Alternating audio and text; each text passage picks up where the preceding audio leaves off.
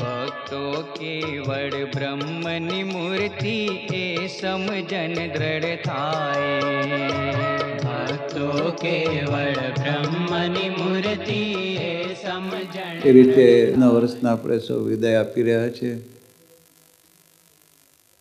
આખી દુનિયા એ બૂમ બરાડા પાડીને ધામધૂમથી ઉજવાની નહીં.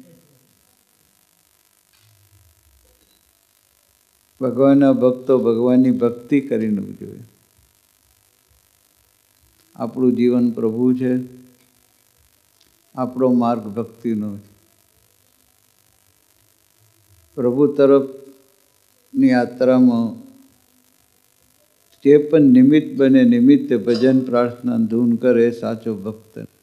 યોગી તારા ગાવામાં ગુણગાન એટલે આપણા ભજન આપણો આદર્શ છે. આપણા ઈષ્ટદેવ સ્વામિનારાયણ ભગવાન જે સત્પુરુષ થકી પ્રગટ રહ્યા યોગી મહારાજ, એને શું ગમે છે એનો આલોચ રાખીને જીવન જીવીએ એ સાચી ભક્તિ. અને યોગી તારા ગાવામાં ગુણગાનમાં જે પ્રાર્થનાઓ કરે છે આપણી પ્રાર્થના બની રહે. આ બધા ભક્તોને એક એક ભક્ત એવા છે અને મહિમાનું ગુણગાન ગાઈએ તો આપણને ખરેખર કે આવા અદ્ભુત સમાજમાં આપણને ભક્તિ કરવાનું પ્રભુએ મોકો આપે. આપણા પર કેટલી મોટી કૃપા કહેવાય. દેશ પરદેશમાં વસતા આપણા સૌ ભક્તોથી યોગી તારા ગાવામાં ગુણગાનની માગણી પ્રભુના સાનિધ્યમાં પ્રાર્થના ધરીએ છીએ.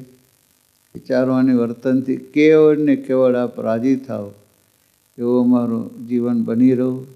નું વર્ષ સર્વ ભક્તો માટે, દેશ પરદેશ વસતા આપના મુક્તો માટે ખૂબ આનંદમય, સુખમય, શાંતિમય ને તન મન ધન આત્માથી ખૂબ ખૂબ સુખી બની રહો એવી મંગલ કામનાઓ સાથે ગુરુચરણે પ્રભુચરણે આપણા સૌ વતીની પ્રાર્થનાઓ છે. ઇન એડવાન્સ સર્વને હેપી ન્યૂ યર.